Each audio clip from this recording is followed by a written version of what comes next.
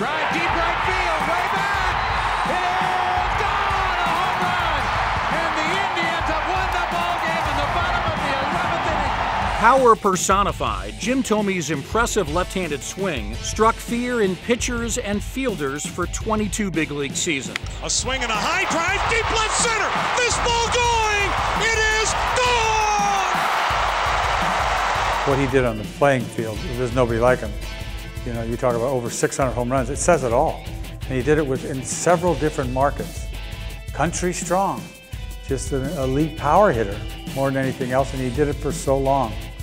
The slugger, who entered the majors at the hot corner before shifting to first base and designated hitter, spent 13 of his 22 years in the middle of an imposing Indians lineup and tours with the Phillies, White Sox, Dodgers, Twins, and Orioles. Jim Thome was a baseball player. You know, when you look at his ability to make people around him better, you know, on the field, off the field, that's what he was all about.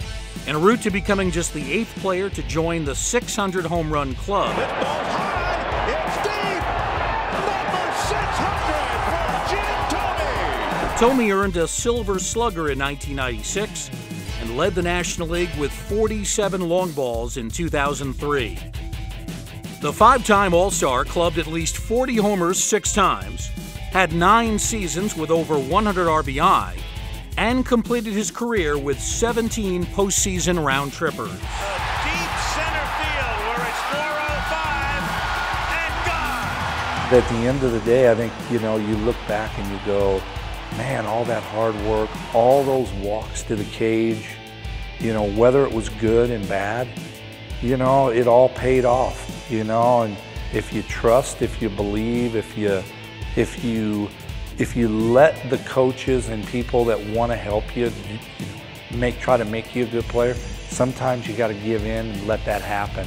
But also understand what makes you go as well. Jim Thome's first home run back as an Indian. Number 335 in his career as an Indian.